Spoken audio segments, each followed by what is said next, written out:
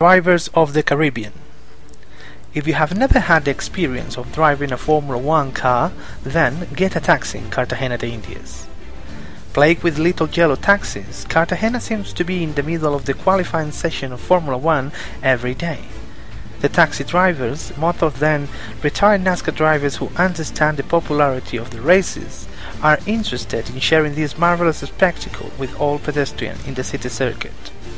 That's why you will hear them honk the horn at you once, twice, 3 or up to 20 times if necessary to let you know, in case you are distracted, that they can drop you at the finishing line.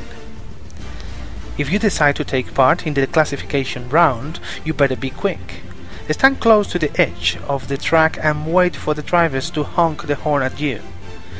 To decide which car is best, trust your instincts and don't worry if you see anyone inside. Here races are shared. Do not ever ask for the price of the race. On the contrary, tell them how much you are willing to pay.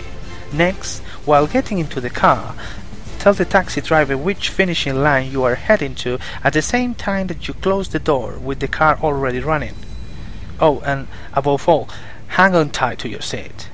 Don't bother looking for the seatbelt because, as connoisseurs say, the Cartagena Automotive Commission enforced all drivers to take them off to be able to compete. A wise decision that was intended to reduce the vehicle's weight to gain a few seconds in speed. And if you happen to grab a taxi that hasn't respected the regulation, no doubt you will get the finishing line before you even have time to fasten your seatbelt.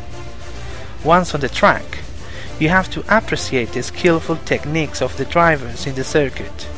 Impossible overtakes between two cars on a one-way street with 2 lanes, drafting with the cars in front, behind, on the left and on the right, reverse on the track with the passenger's door open, and the Cartagenero special, acceleration from 0 to 60 miles per hour in less than 3 seconds, while the traffic lights are turning red. All in all, getting around in Cartagena de Indias by taxi is relaxing. It saves you from having to run all the time at the pedestrian crossings, also known as finishing lines, to avoid drivers running you over.